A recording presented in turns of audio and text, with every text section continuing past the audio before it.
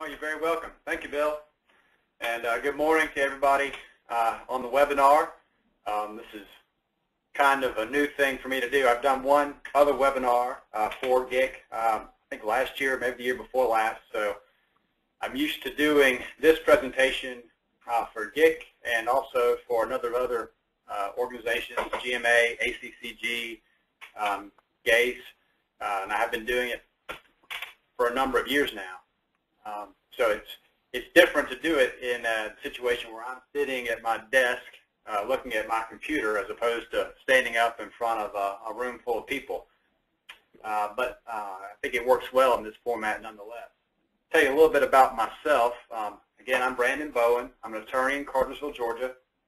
I graduated from the University of Georgia and the University of Georgia Law School back in 2001 and came to Cartersville as a clerkship and liked the town a lot, so I decided to stay, and that's been 10 plus years now. So my firm has always done a lot of local government work, and I cut my teeth doing zoning and health enforcement here in Bartow County for a number of years, and got in the habit of really doing it throughout the state when unique situations come up. So I enjoy doing this seminar because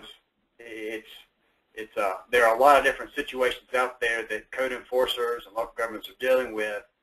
And one thing that I think is interesting about this area is that there's no one-size-fits-all solution. Instead, there are a number of tools out there to address differing problems. Every jurisdiction, every city and county is different and unique, and what works for one jurisdiction may not work so well for another. But the law provides a number of different remedies so that you can figure out which remedy is best for your jurisdiction. So with that in mind, I'm going to talk about some of the laws that are out there, some of the ordinances that you can adopt or you can use, and some of the other tools. One thing that's interesting about this area to me, I started doing this seminar, I believe, before the recession started. And so when we first started, it really was just a matter of talking about how you deal with junky houses and junk cars and things of that nature.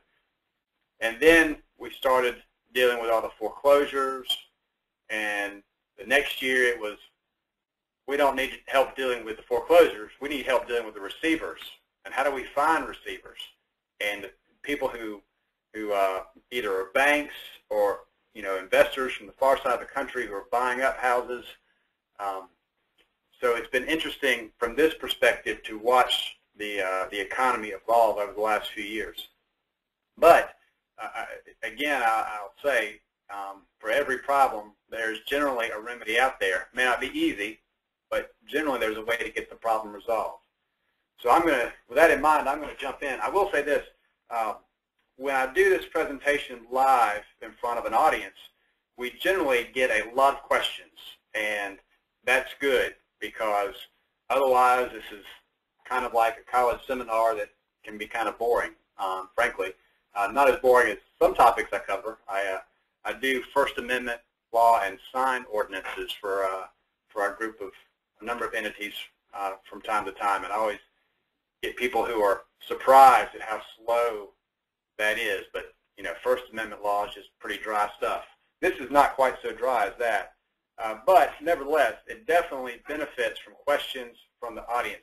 I find that the jurisdictions throughout the state, just see a lot of odd things and interesting things in this area. And if you've got an interesting situation that you've had to tackle, I imagine that there is another jurisdiction on the line who is facing it now or will be facing it soon. So it may be useful for them to hear what your solution was and how that worked for you. So I do encourage you to jump in, and Bill's going to moderate those questions. The only thing I ask is, I can't be everybody's city attorney, so always turn to your city or county attorney for the final word on what you're going to do in this situation. Okay, that's it. Let's jump right in. Okay, we're going to be talking about a number of topics. We'll talk about the state minimum standard codes, talk about some ordinance provisions, whether it be your zoning ordinance or nuisance ordinance or unfit property ordinances. Also going to talk about the foreclosure registry law, which is fairly new. It's 2 years old now, and that's something that many of you probably have or are interested in. So I'll talk about that as well. A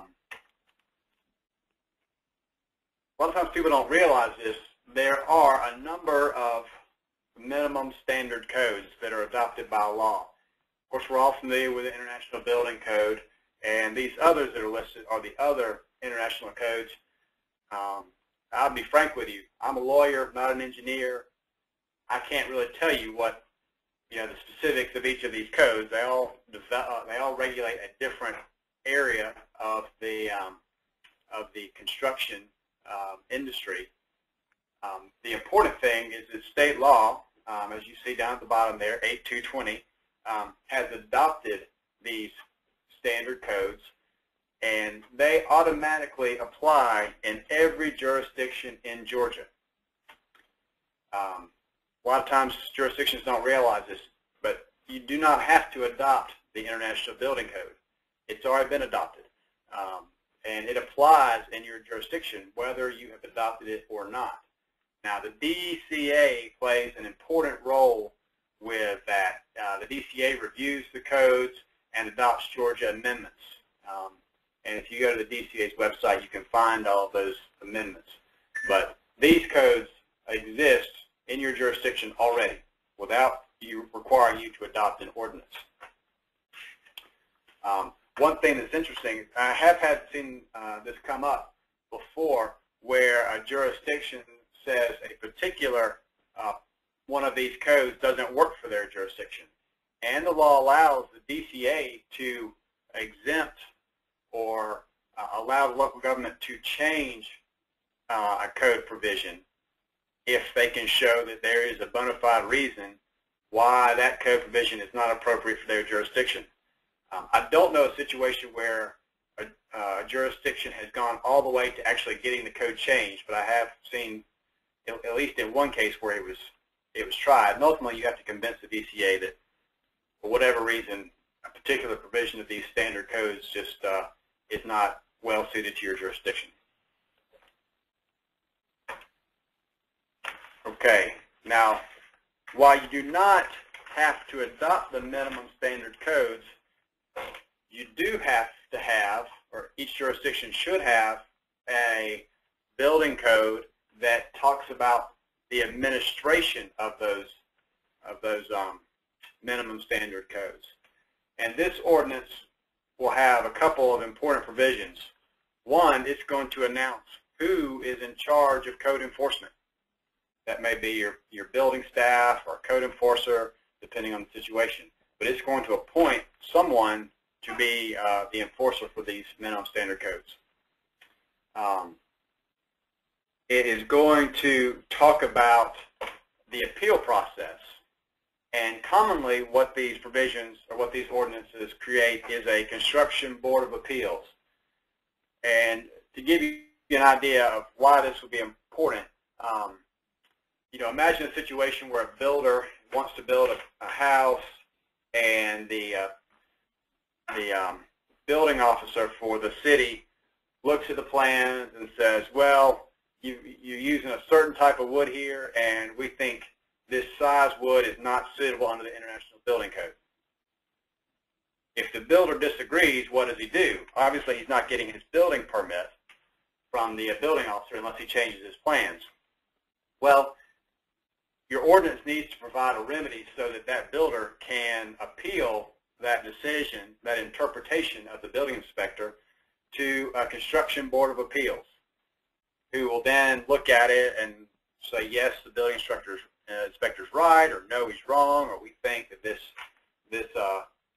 plan does comply with the International Building Code, or whichever code is relevant to the situation. Commonly, the Construction Board of Appeals will be made up of people who the jurisdiction has appointed, who are builders themselves, or engineers, or architects, people who have an understanding of how these codes work, so that they're not looking at it completely green, as if you put someone who wasn't experienced in that area onto the panel. Now, I'll say one thing I always like to ask, and I wish I could see everybody now to see hands, but one thing I've found is that most ordinances have a construction board of appeals, or most jurisdictions have one, and most jurisdictions have never actually had to have them meet to consider an issue. Maybe somebody's out there now who has seen it used in their jurisdiction. Nevertheless, I think it's important that your ordinance provide for it and provide an appeal right. Now, it does not have to go to a construction board of appeals. You could have the appeal go straight to the city council, or your board of zoning appeals, or some other entity that's already been created. But there does need to be a process so that someone who's had their building permit denied because of a failure to comply with the minimum standard codes can seek relief. Okay. There are also a number of permissive codes which, with Georgia amendments, that may be adopted if local governments desire. The two I like to focus on are the International Existing Building Code and the International Property Maintenance Code. The International Existing Building Code is really good if, like most jurisdictions around the state, you've got an area of older buildings that were constructed before the state minimum standard codes were adopted or before they were enforced. You've got buildings that aren't up to snuff with the current building codes. You have these older buildings, and then the problem that we see is that people buy them and they want to renovate them and enlarge them or add new rooms, modernize them, whatever. And the problem is that the wiring in the building is old or old-fashioned. The construction is old and old-fashioned. And it always creates a problem because you've got a situation where you've got a non-conforming structure. To what extent are you going to require that structure be brought into conformity before you allow people to put a new deck on it or build a new laundry room or things of that nature? So the International Existing Building Code, it focuses on what changes need to be made to the existing structure to allow it to be built onto in a safe manner. And so if you've got an area of your city or your county that has a lot of these older homes, then this would be a good code for you to have.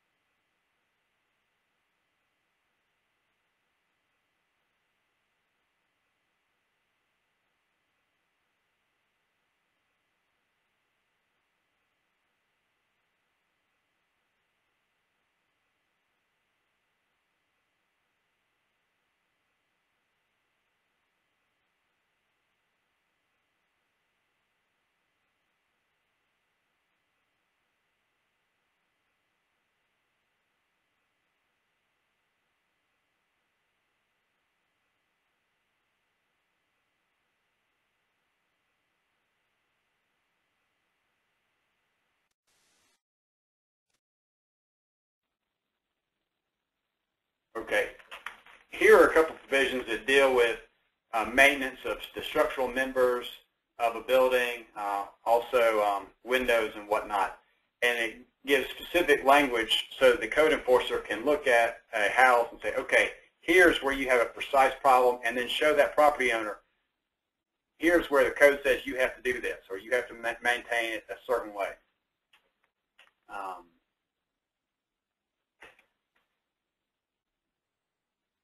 Here's another example of that, dictating how stairs must be constructed. Obviously very detailed down to the number of inches that the stairway must be constructed to, and also including handrails and things of that nature. again, this very specific language that the code enforcement officer can look at and show the property owner, as opposed to just being a subjective opinion that, you know, a stairway is not safe. This is a good one to have here, dealing with rodent harborage.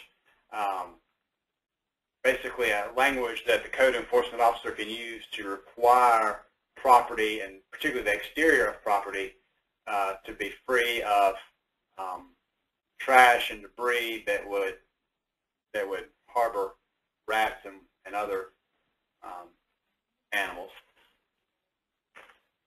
And it gives the code enforcement officer the authority to tell the property owner, you've got to have these rodents exterminated.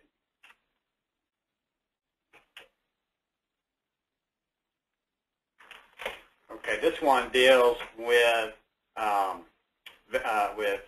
graffiti, and it actually gives the code enforcement officer the authority to require the property owner of property that has been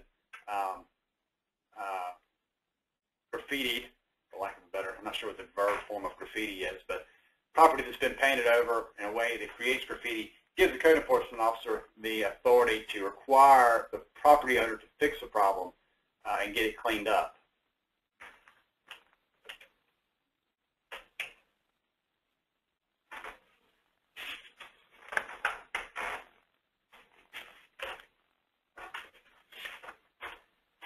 Here are a few more that deal with provisions of the International Property Maintenance Code that give the code enforcement officer language to use to help get property clean.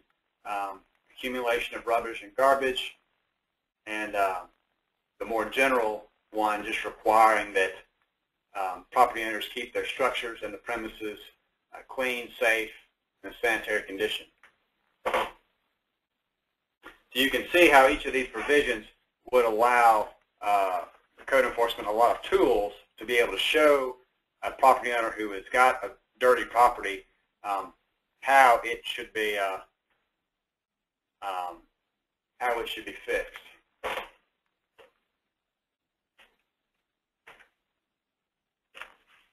This one here is probably the most controversial.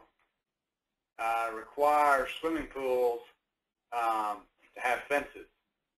And I mentioned earlier a situation where a local government wanted to change the code and get the DCA's approval to do that. This is actually the provision they wanted to get changed. They didn't like the idea that property owners, particularly property owners having large lots of land and having a pool way off from the road, way off from neighbors, would have to put a fence up. But they ultimately chose not to make that change. And I think this is one of the main reasons that you see new pools being constructed generally always have a fence around them. Obviously, the purpose of this is safety. You know, you can imagine a child breaking onto property or trespassing, getting into a pool and drowning. So, okay. Now, as I said before, many of these provisions of the International Property Maintenance Code are very controversial, and you generally, well, the International Property Maintenance Code does not apply in the jurisdiction unless the jurisdiction chooses to adopt it. And I have been in situations before where the council wanted to look at the International Property Maintenance Code, but the public response was so vehement that they ultimately decided not to adopt it because it is so regulatory. So a good thing to do in that situation is to look at the provisions that you like, the provisions that you do want to have, and just put them in your zoning ordinance, or any other land use ordinance for that matter. It doesn't have to be zoning. I commonly see them put there, but strictly speaking, it's not zoning. It's land use. So it could be put in your nuisance ordinance, or just if you don't have zoning, many jurisdictions still don't, you could just put it in a land use regulation and just choose the provisions that you like. In that context, the ones that I think people our cities about most often are provisions, ordinances that regulate junk, trash, debris, tall grass, that kind of stuff. Junk cars, that's always a problem here in Bartow County, and I think throughout the state it's a problem. What we commonly do is draft the ordinance so that it prohibits cars that are either inoperable or untagged to be parked outside.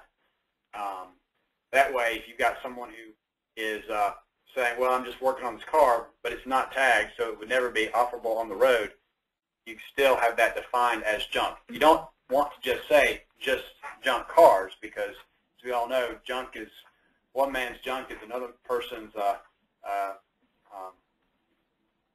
treasure. I was in a case one time here in Bartow where I was prosecuting a woman who had numerous junk cars, and she would not clean them up despite repeated efforts on the code enforcement staff. We had taken her to court, and you know, I'll never forget, I was having her go through each of the cars, and we had photographs of each car and get her to explain what it was and what the problem was with it and how long it had been there. And we had pictures showing the cars had been there for a very long time. And we got to a Honda that had its hood, it was either all the way up or just completely off. And there was vegetation going all the way through it so that you could see the vegetation through the hood, no engine in there. And I asked her if this car was operable, and her response was, that is a good car. It just needs a new engine. That's what you have to deal with sometimes. So, and in her mind, I know that she believed that was a good car. But from the county's perspective and from her neighbor's perspective, it was a horrible eyesore. So we define cars to deal with whether they're inoperable or untagged. Now, we also normally put in provisions that say, well, you can have one for the purposes of repair for no longer than 6 months.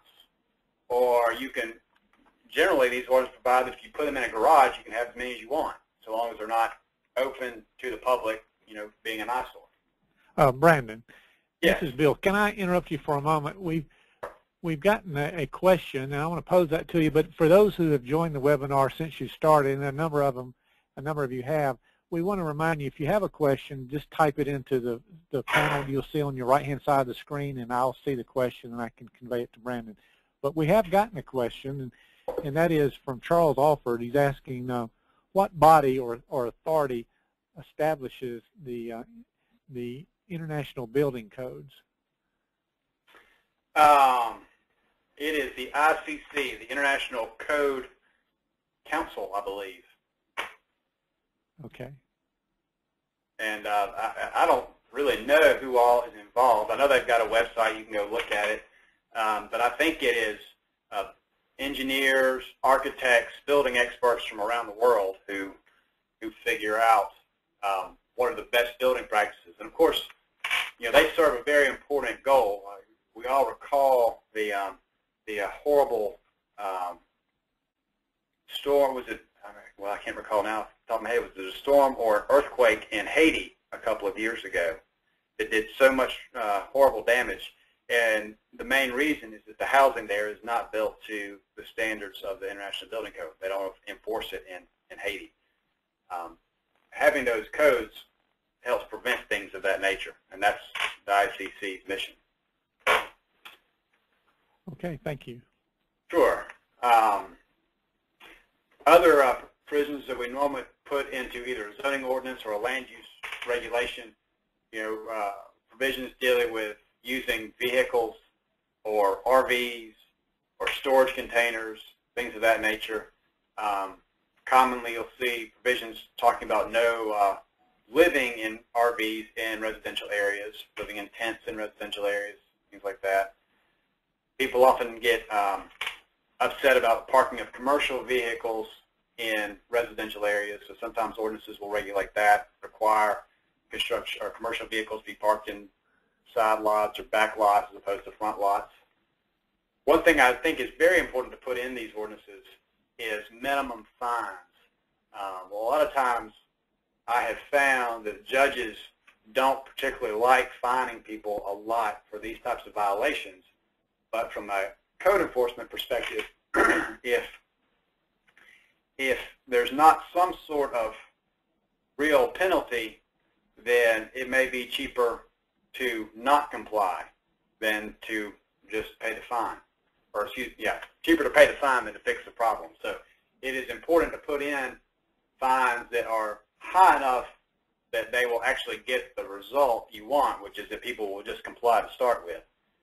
Another thing that's useful to put in is that the fines accumulate on a daily basis, and each day is a separate violation.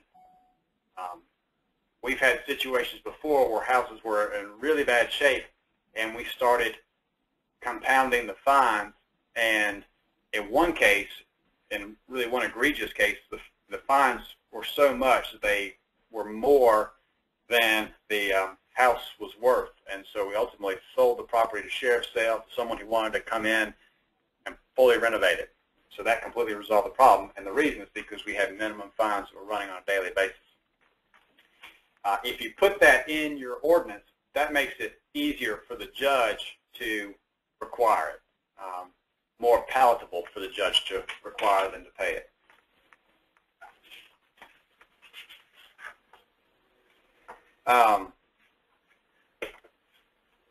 There's one issue that I thought I'd talk about. I don't have a slide for it, but manufactured housing, that is an area that is commonly a problem, and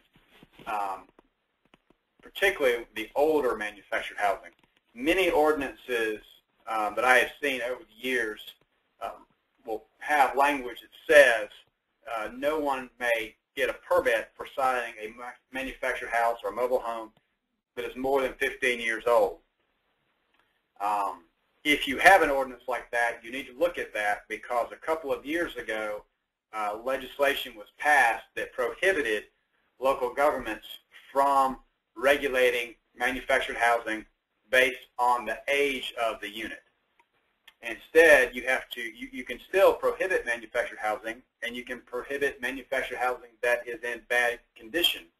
But you have to do it based not on the age of the unit, but on objective criteria. In other words, how does it look? How has it been maintained? Is it in good condition? Does it look clean? And you can have other conditions as well. One thing that we see ordinances put in is a requirement for a masonry foundation, a requirement of sloped roofs, minimum square footage requirements, things like that that basically ensure that only newer or nicer, better maintained manufactured housing are going to be able to come in. And there actually is a model ordinance that I believe both GMA and ACCG have that creates a mechanism where the local government can require an inspection of a unit before someone brings it into the jurisdiction. So, for instance, I've got a manufactured home here in Bartow, and I want to take it to Cherokee. Cherokee could say, well, before you bring that in, you've got to get a permit to come into our jurisdiction, and we're going to have you either make the manufactured home available for our inspector to go look at, or we're going to require you to submit photographs, things like that, showing that it's in good condition before you bring it into the county.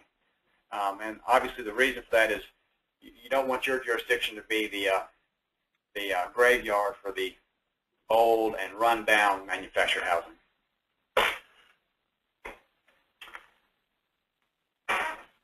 Okay, one of the things that I always find to be,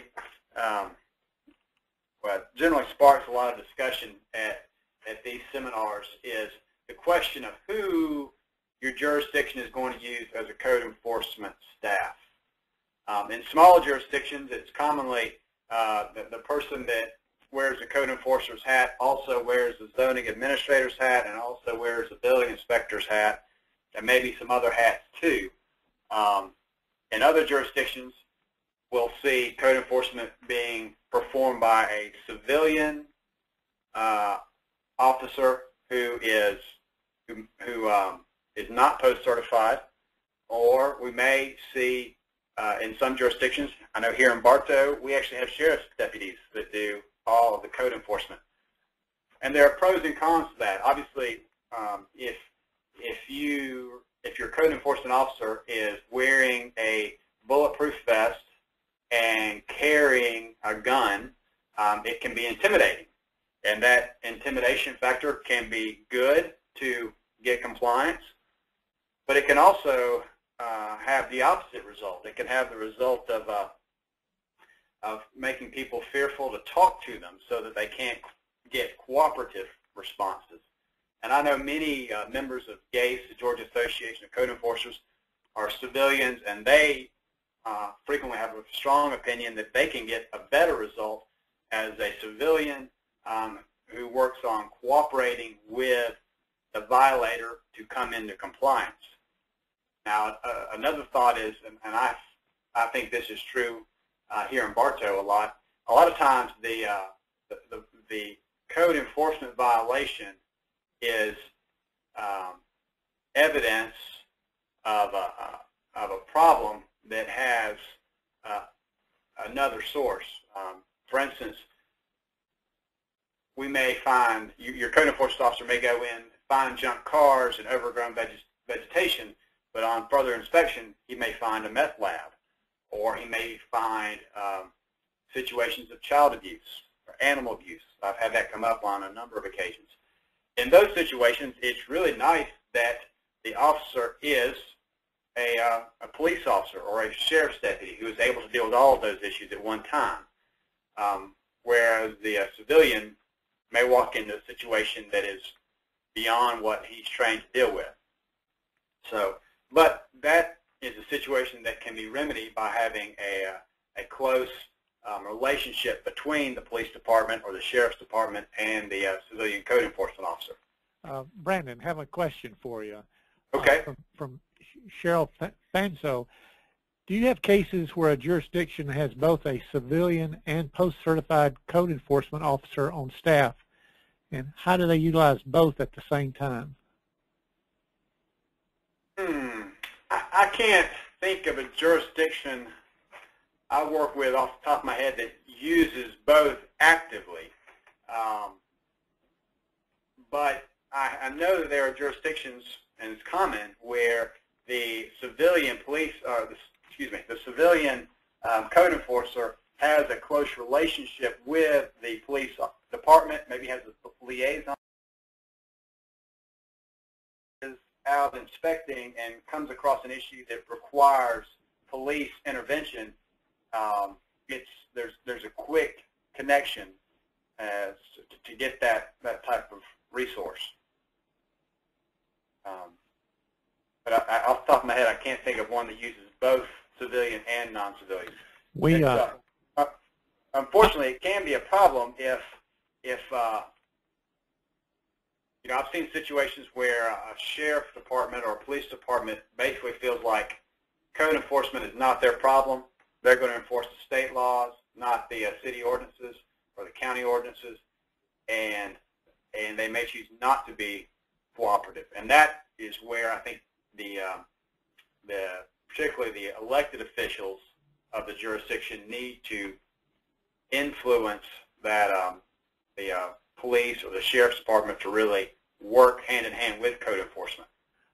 Brandon, we've gotten a couple of responses. Roger Goddard says the city of Douglas has both, and we work hand in hand, which is good to know. Also, Mark Hawkins indicates that we here in Waycross have both civilian and peace officers doing code enforcement. So those are a couple of examples.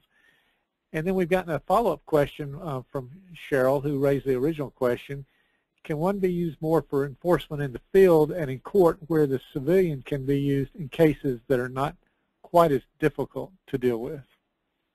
Well, Cheryl, I think that's a great thought, a great strategy, you know, for deploying your resources. Obviously, the police officer, the sheriff's deputy, as part of his post-certification, is trained in presenting a case. So taking that evidence to be able to prove the case is something that they are trained before they even become a code enforcement officer. They're trained to do that. So that's great. You know, from a lawyer's perspective, and I've put up many of these cases, these cases should virtually never be lost. If they're lost, it's either because someone is acting unreasonably, or there was a mistake in putting the case together. So having someone who's trained in putting the case together, as the post-certified officers are generally, is good. On the other hand, the peace officer or the civilian can be very good in getting cooperative situations or cooperative results. I'll share a story I heard at one of these seminars a couple of years ago, and it comes from Fitzgerald, Georgia, and the city manager there was talking about their process, and they have a code enforcement officer that is post-certified. However, he is retired, and he does not, carry his gun in the field. He looks like just a civilian as far as his appearance when he's out enforcing. And when they hired this gentleman, they actually have an essay test they give to all the applicants. And one of the questions was, what would you do if you came across a situation where we've got an elderly lady in a rundown house with a lot of overgrown vegetation, and she's not cleaning it up? What would you do? And his response to that, which I thought was great, and that's why I share, his response is, well, first, once I determined that she was not able to fix the problem, I would see if she had any family, and I'd try to get them to fix the problem. And if she did not have any family that could or would help, then I would go to her church and see if her church family would help her fix the problem. And if she didn't have a church family, then I would just go to the churches in the area and see if any of them would try to do it. And if I couldn't get relief then I'd just call some of my buddies and we'd go fix the problem. And that mindset, I think, is an important thing that the civilian peace officer can bring to the table, the cooperative remedy to the situation, as opposed to simply saying, you're in violation of the law, and if you don't get it fixed, I'm going to issue a citation. Not every situation will respond to a citation. A citation is great for many situations, but it's not the only way to get a result. And I think that's something that the civilian can be useful for. Brandon, if I could just share a little more feedback we've gotten. Roger Goddard of the City of Douglas has stated that anyone interested in contacting him for more information on how they utilize both types of code enforcement officers is welcome to give him a call at 912-389-3462.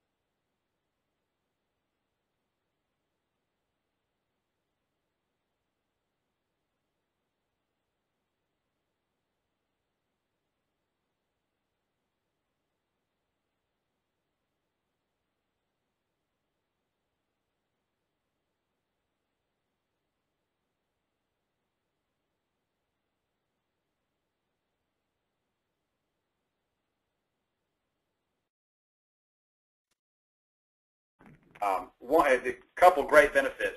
One, that's how the code enforcement office is going to show to its elected officials the value of the code enforcement office, what it's doing to make the city or the county a better place. Two, it's going to allow you to see exactly where all your problems are and what works to resolve those problems.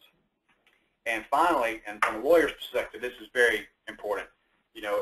If I have to take a case to court and I have to ask the judge to either put someone in jail or to issue a very large fine or something of that nature, I want to be able to show that the city staff has done everything it can do short of coming to court to get this problem resolved. A lot of judges look at code enforcement, the other problems they have to deal with on a day-in, day-out basis, whether it be domestic problems or felony problems or things of that nature. And so showing them, particularly when you're in Superior Court, showing them that you really are only there because there's no other recourse, it's very helpful. And if we can show that when someone comes up and says, hey, I just couldn't get around to it, to get it cleaned up, when you can show that you have warned them and notified them and and talked to them repeatedly over a 6-month period and they still won't get it fixed, that really undermines their defense. So having a formal system to do that, I think is very important. Okay, code enforcement citations are more often than not going to be filed in either the magistrate or the municipal court. Magistrate court is for the unincorporated portion of the county. Municipal court is for the city. These are sometimes referred to as the small claims court, particularly with the magistrate court. Benefits to them are generally you're quick to get someone to court. You get a quick response. It's not expensive. Many jurisdictions do not even use an attorney when they're bringing these cases. They just have the code enforcer handle the prosecution altogether. And generally it's locally responsive, meaning your judge is going to enforce your law. Let's see. Municipal courts, obviously, again, are in the city.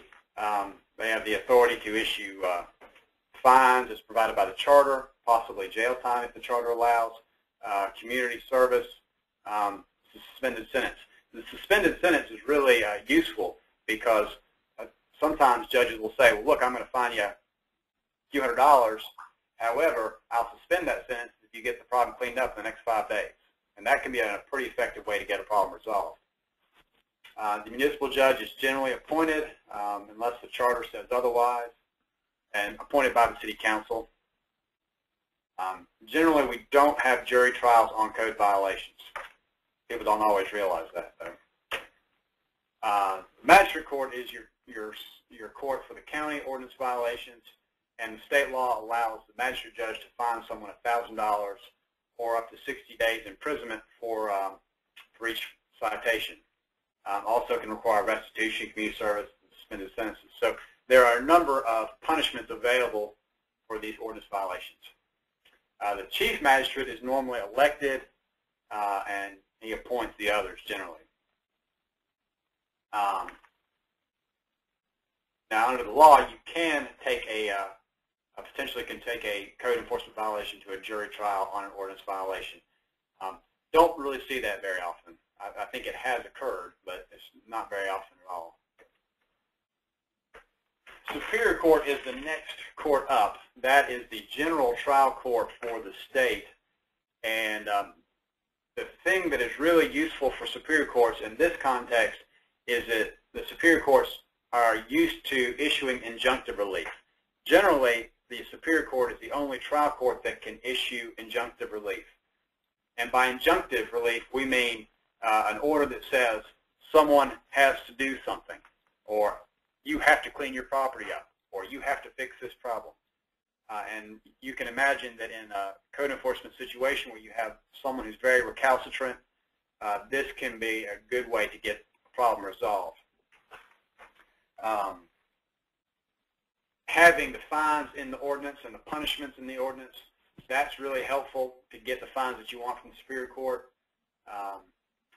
Something that is great, I've brought many cases in Superior Court where we find we've got people who we cannot get compliance with from the municipal or the magistrate court, and generally the judges, in my experience in Superior Court, are not going to send someone to jail because they haven't complied with the zoning ordinance or the city's codes or the county's codes, but they will order the person to fix the problem and usually give them a short time period to do it. And if they don't do it, then I have found time and again that the judge will say, well, you're in contempt of my order, and they will absolutely throw people in jail for that. And that will generally, if you can't make someone clean their property up, putting them in jail will get their family to clean their property up, I've found on a number of occasions. So most often when we bring cases in Superior Court, though, the person who's in violation will be standing outside the front door of the courthouse ready to settle on the hearing date. And more often than not, these cases will not make it to the judge at all because we won't have to. Brandon, we've gotten a feedback from Diane Veal, says she has one that wants a jury trial for working on cars in a residential area. So I thought that was interesting.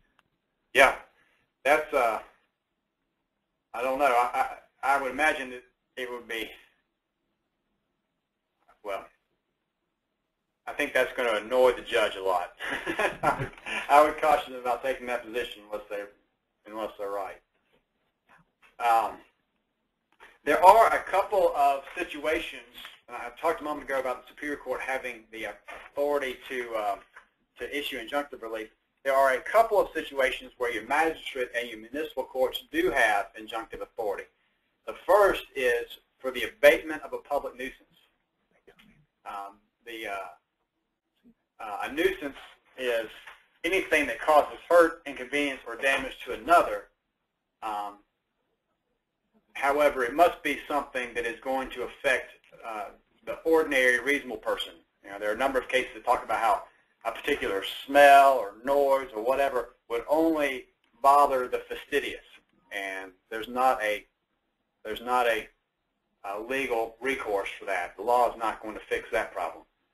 But if there is a problem that is bothersome to the community as a whole, then that's a nuisance, and it can be abated by an action which can be filed either in the Superior Court or in the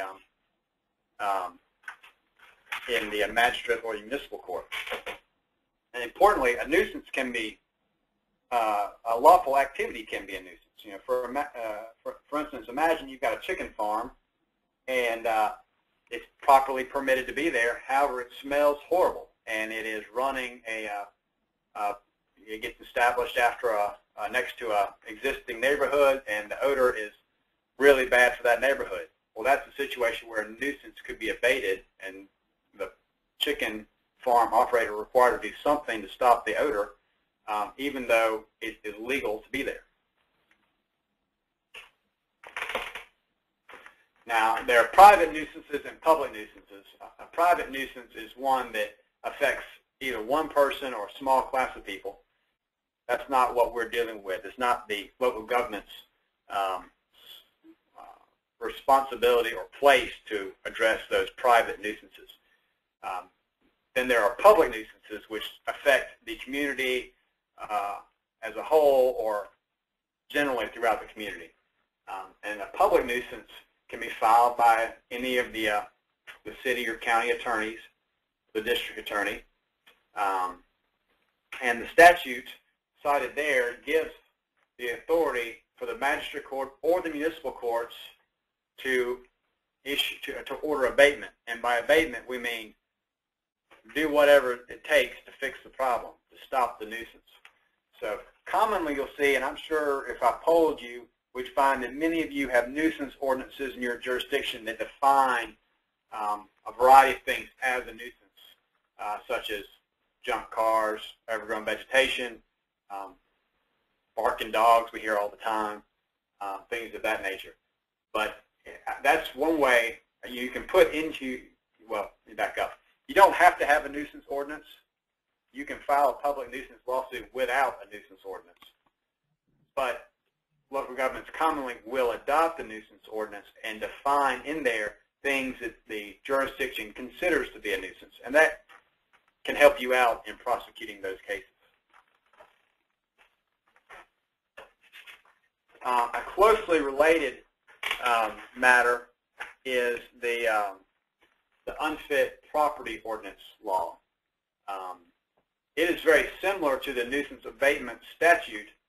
The key difference is whereas a nuisance abatement action does not require an ordinance, the unfit property law does require the city or the county to adopt an ordinance to use its provisions. And I'll talk to you about what those are in just a moment, but I will make one point. This law changed about a decade ago.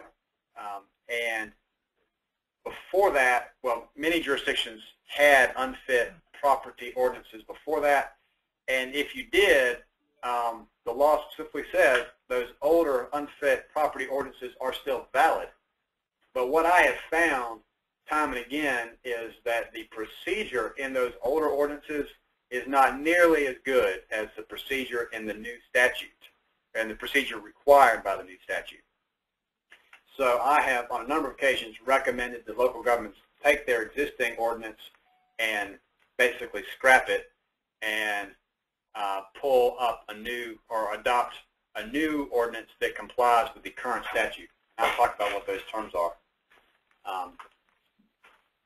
Now, the unfit property ordinance, it defines unfit property as property which is unfit for human habitation or for commercial, industrial, or business occupancy or use, and not in compliance with the applicable state minimum standard codes.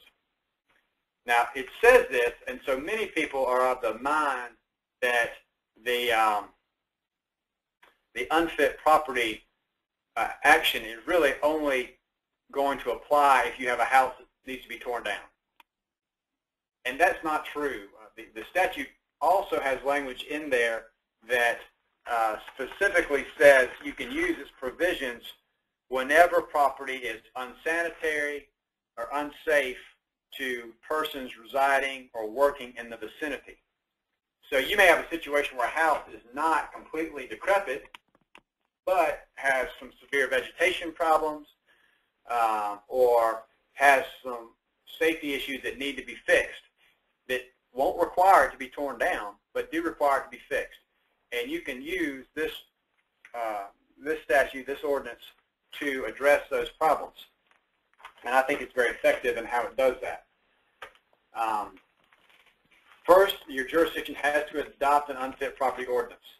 And that requires a finding that you have situations in your jurisdiction of blight, and also commonly references property being used for drug and illegal activity.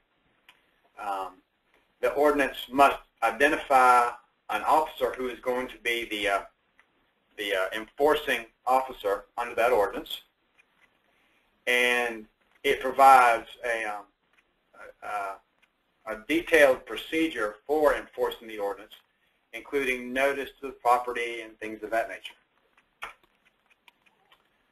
Okay, so what is unfit for use? Well, the action begins when the code enforcement officer finds that a building is unfit based on any or all of the following conditions. So defects regarding fire or accidents, lack of adequate ventilation, dilapidation, disrepair, structural defects, or just general uncleanliness.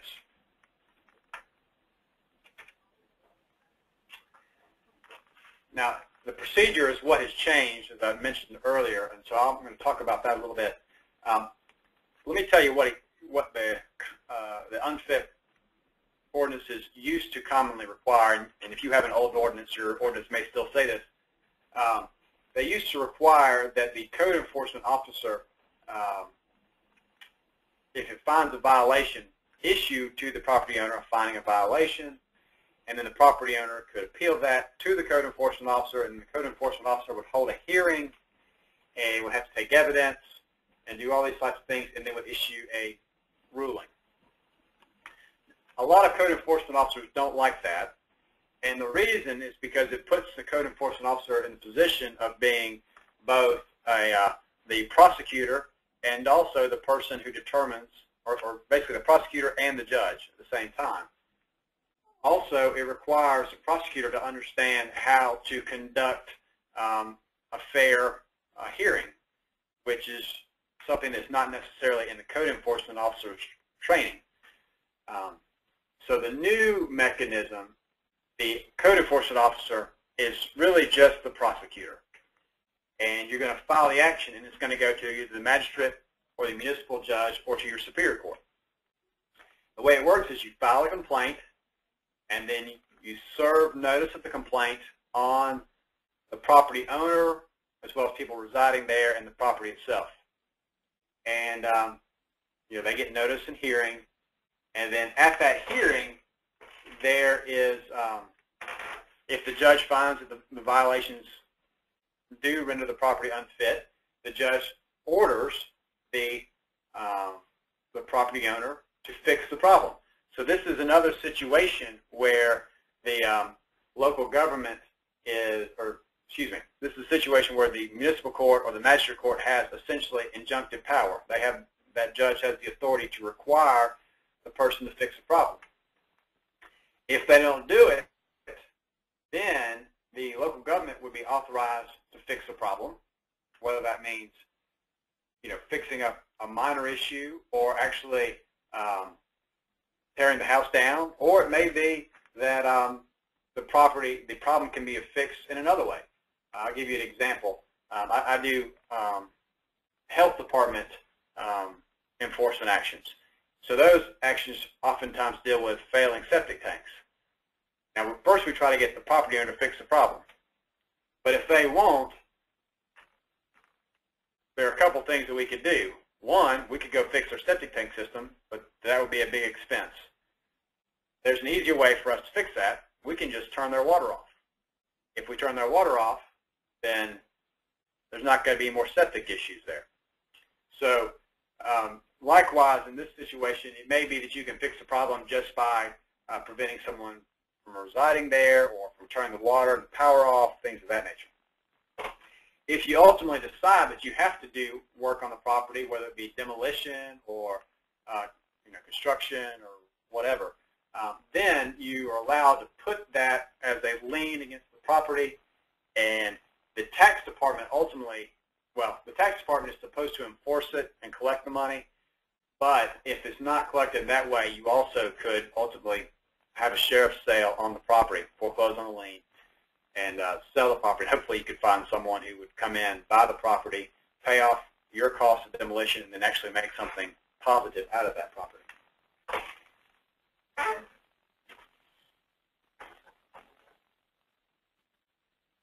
One thing that is very, very important with this, and people often say, well, the problem we have is that we can't find the owner of this property. Maybe it's a bank that's out of state. Maybe someone has passed away and their heirs all are gone. We can't find anyone. The unfit property ordinance allows you to file these actions in an in rem fashion. In rem is a term of art, a legal term, which means against the property. Meaning the unfit property lawsuit is not precisely against the property owner, it is against the property itself. Now you have to give notice to the property owner and the residents, but you don't have to serve them personally. Now you all may be familiar that generally in any lawsuit in Georgia, you have to serve the defendant by having the sheriff or someone who's appointed actually hand deliver a copy of the complaint to that person. Well, that's not the case with an unfit property action.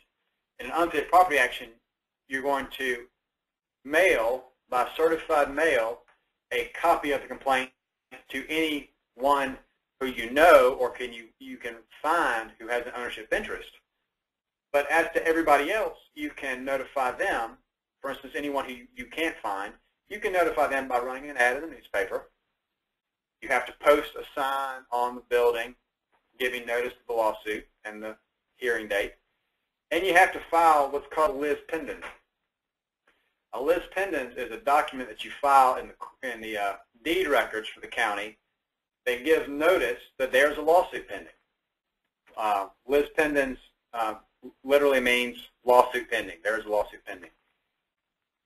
Why do we have that? Well, if anyone is going to go buy that property, they're going to do a title search, probably, or their attorney is going to do a title search, and he'll find that lis pendens, and that notice will let him know that if they buy this property, they're buying a lawsuit. And generally, people won't buy property that has a lis pendens filed on it, and more importantly, banks will not lend money where there is a lis pendens filed. So it can be very effective in getting people's attention and getting problems resolved, particularly if it's a bank. For instance, you've got a bank that owns the property by virtue of foreclosure. If you file lis pendens on it, they're not going to get that property sold until they get the problem fixed. So by doing that, you have given notice to the world that you filed this action. You've posted the complaint on the building itself, so you've given notice to the building, to the property, and anybody who's residing there. And you've tried to mail to whoever you can find, for instance, whoever has who's registered as the owner for the tax records. You've tried to notify everyone you can. Even if you do not get the actual property owner properly served or personally served, you're going to be able to go forward with this unfit property action. So that's really important if you've got a situation, as I said, where you can't find somebody who will take responsibility. Ultimately, the local government may have to do it themselves, but they can get relief ultimately. And Brandon, Cheryl Banzall just wanted to be clear on this. Now, what happens if you go to court and the owner is required to demolish, however, he or she just simply does not have the money to safely demolish, and therefore it just continues to sit? Yeah. Well, again, you know, you can't get blood from a turnip. We all know that. And if someone does not have the means to fix the problem, you can't really make them fix it.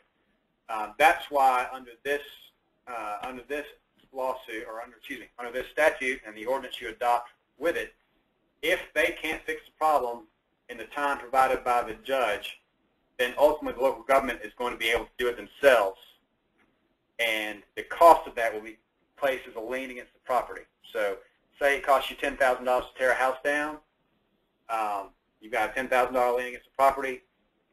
If that property ever sells, in order for the purchaser to get clean title, that lien is going to have to be paid off. And if you choose, you can foreclose on the lien yourself. Now, commonly, the lien would be secondary to a mortgage that were on the property. So if someone had a $100,000 debt on the property, and then you incur $10,000 in a lien to fix the property, that lien will be secondary to that mortgage. So in that circumstance, you may not be able to foreclose on the lien, because in order to do that, you've got to pay the bank off first. But you can leave the lien there, and if the property ever does sell, if the purchase price is, if it's going to be sold for more than the lien, it's, well, and either way, ultimately, you ought to be able to get the money back through the sale of the property. To oversimplify that, but sometimes I think you just have to look at this as a cost of doing business as well. And if your jurisdiction wants to have areas that are clean, they're just going to have to recognize that it does have costs, and that may include, you know, the cost of demolishing junk houses where we can't find anyone to otherwise to fix the problem, and the property isn't worth what it costs to clean it up. Brandon, I know you need to move on, but one other question we received: what if the demolition costs are actually more than the property is valued at? Does that make any difference? It does make a difference in that your lien is probably not ever going to be paid back, or at least not in the amount. If the property is worth $1,000 and it costs $10,000 to demolish it, and the local government chooses to do the demolition, then that lien is probably not ever going to be fully repaid. It might, the $1,000 of it might be repaid, but not the full amount. And so you just have to look at that as a cost of doing business. And is that an amount that your local government wants to pay to try to have a cleaner city? If you're trying to make the argument to your city council that it should, then I would encourage you to look at the costs associated with the reduced tax values for the surrounding properties that are caused by having that blighted property. If it's being used as a drug house, what are the increased costs to your city for law enforcement, things of that nature, to try to show how in the long run maybe the cost of demolition isn't so bad or isn't so high. But yeah, you definitely could end up in a situation, if you're doing demolition, where your money's not getting paid back.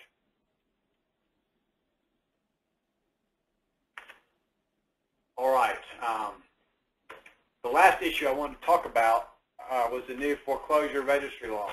And I imagine some of you have a foreclosure registry ordinance.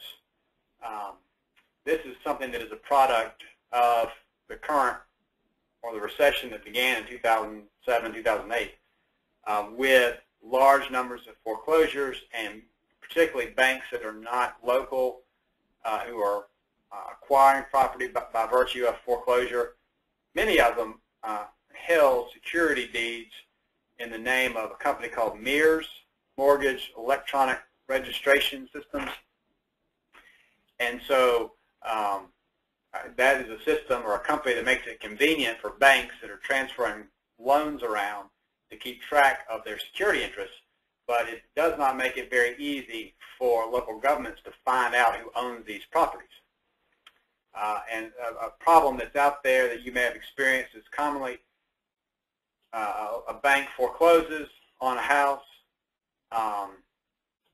the property owner isn't there and no one buys it, so it's a matter of how do you find out who owns the property. Commonly, at least earlier, these, and particularly before the county clerks, Superior Court clerks, authorities website became up to date, commonly you wouldn't find out about the foreclosure or who the property was sold to for months even after the foreclosure took place. So a code enforcement officer could have a very difficult time finding someone. Of course, once the property owner gets a notice of foreclosure, they have zero to no interest in actually trying to maintain the property. And one problem that I've seen time and again is banks will send a foreclosure notice but not actually foreclose. You know, that you send the notice that says we're going to sell your property on the courthouse steps, but they actually have to go through the process of going to the courthouse steps and standing out there and selling the property. And I have seen on a number of occasions where they don't do that. So the property owner thinks their property has been foreclosed upon. They may leave the property, they may not leave the property, but in either case they don't think it's their house anymore, but the property itself wasn't foreclosed on.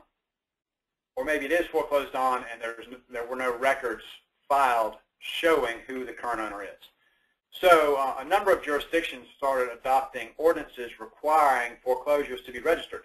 DeKalb County was really the leader in this, I think, and they drafted an ordinance that really required or put some pretty burdensome requirements on banks so that the county and the code enforcement officers could find the bank that was responsible for the property now.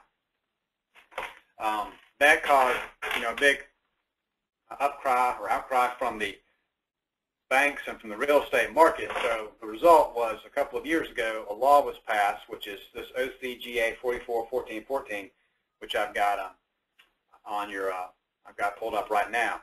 It specifically allows local governments to adopt ordinances that require registration of foreclosures and vacant properties, but it preempts any other registration. So if you had an ordinance requiring registration that you adopted 3 years ago, it has been preempted. And if you want to have this, you've got to adopt a new ordinance that complies strictly with what this statute says. Okay, the first thing that happens is a lot of folks wonder whether or not this applies to their property, particularly landlords. The landlord is always concerned, well, what if my tenant moves out and I don't get someone right back in there? Do I have to register my property? And the answer to that is no, generally, because the definition of vacant property is designed to exclude that situation. Real property is defined, or excuse me, vacant property is defined as property intended for habitation, but which has not been inhabited for 60 days, has no evidence of utility usage, and is not actively being marketed for sale or rent. So the landlord who doesn't have a tenant but still has the power on, still is actively marketing the property, that's not vacant property. It's just uninhabited. So they would not have to register. But property and I've seen this a number of times where you've got a house that was started in 2007 and the builder lost his house with the economy, and so you've got a partially constructed house. That would require registration. A property that is owned by virtue solely of a foreclosure, say the bank forecloses, commonly in foreclosures, the bank just takes the property back. So they would be required to register. It does specifically exclude multifamily structures where any one unit is being inhabited. So we're really talking about single-family residences here. All right. If you adopt an ordinance requiring registration, this is the information that you can require them to give. Who the owner is, a local agent who's responsible for the property, the address, the transfer date, and recording info. In other words, the deed book and page number so that you can verify that they acquired the property. You can't require any more than that as far as registration goes. The ordinance has to give the owner at least 90 days to file. If they file, give your jurisdiction a copy of a deed that has been filed with the Clerk of the Superior Court that contains all that information we just talked about, then they don't have to pay a fee. Now, I'm going to go back to the slide. Listing all this information, you may not have had an occasion to look at a deed recently, but deeds never have all this information on there. Generally, it just says from so-and-so to so-and-so, period. That's it. No address, no phone number, no fax number, no email. Commonly, it doesn't even have an address of the property. It said it has a legal description, which may or may not include the address. So that's information that would not normally be on the deed. So far, I have not seen evidence that deeds are being drafted differently than the way they have traditionally been drafted to include that information.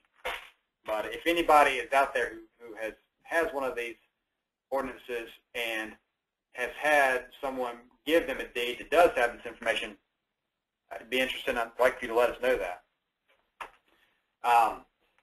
You can require a fee for the registration of no more than $100. The theory being, obviously, maintaining the registry is a cost on the local government. The cost of enforcing as to these properties that that are hard to find the owner of, these foreclosed properties, imposes a cost on the jurisdiction. But the law prohibits the fee from being greater than $100 per registration. And it does provide that if someone fails to register and you cite them for failing to do so, the fine can be no more than $1,000.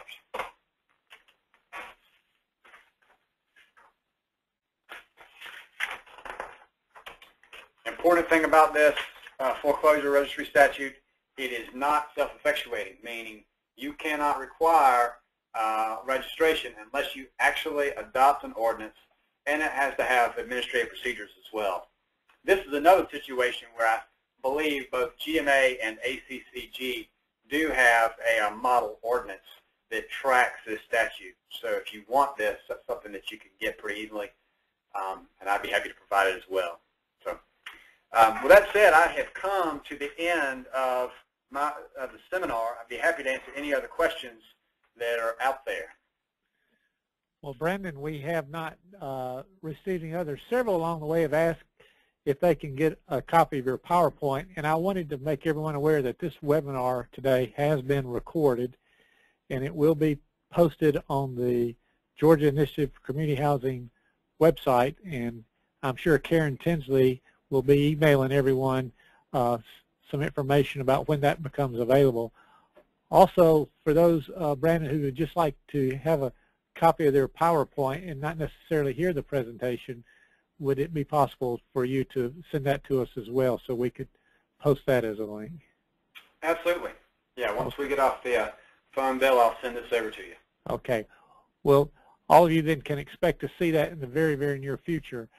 We did, during the webinar, ask you several questions, took little polls, and you might be interested to know what the responses were. One question was, does your jurisdiction have an unfit property ordinance? And 65% of you said yes, while 35% said no. And then just more recently, we asked, does your jurisdiction have a foreclosure and vacant property registry ordinance?